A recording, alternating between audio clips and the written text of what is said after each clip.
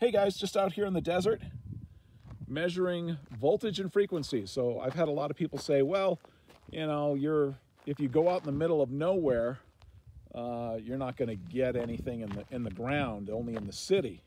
Well, we're out here. I've got a probe over here. I've got a probe over there. I'm using a Fluke Scopemeter, and this Scopemeter is telling me that there is voltage and there are frequencies in the ground, in the earth.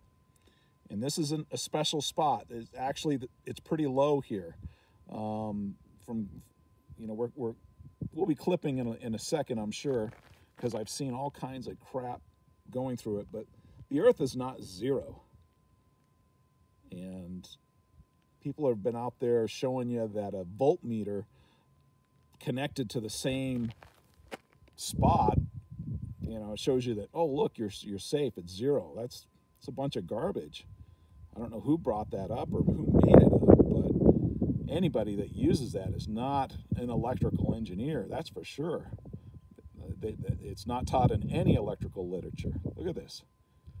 So your EMF expert told you to connect your ground sheet or your earthing sheet to the earth, and this is what you would be getting in your body.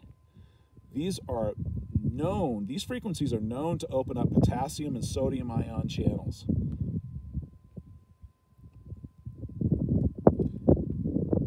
They clearly don't know what they're talking about. If somebody told you to, look at this, there's some sort of communication happening right now. I'm going to zoom out a little bit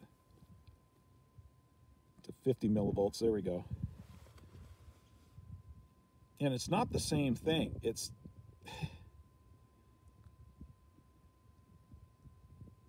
Maybe this is power line communications. I don't know. But I do know that this is in the kilohertz frequency range. And the NIEHS says that anything over 1 millivolt of internal electric fields is associated with cancer. So now you've connected your earthing sheet to these frequencies, and you're going to be getting more than 1 millivolt. I guarantee you that. All right. Hope you enjoyed the video. Have a great day.